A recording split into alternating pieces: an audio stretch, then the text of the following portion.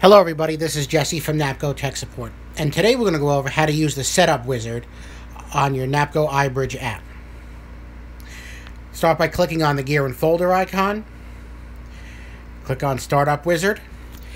Now your customer's phone should be connected to their Wi-Fi. The SSID of their router should appear here. If not, check your Wi-Fi connections. Press Save and go Next.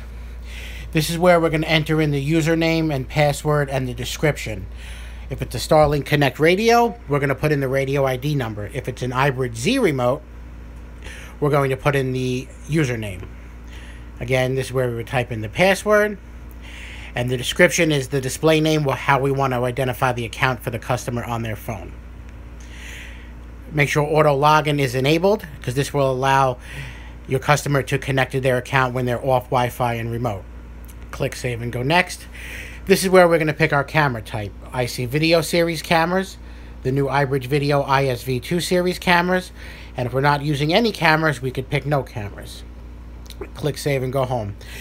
Now this will automatically log in to the account to connect remotely, and as you can see by clicking ISV2 video cameras, my NAPCO iBridge video cameras are already populated, provided they've already been enrolled. Just to review, we went over how to use the setup wizard on the NAPCO iBridge app. And as always, for more information, you can visit us on the web at tech.napcosecurity.com. Thank you.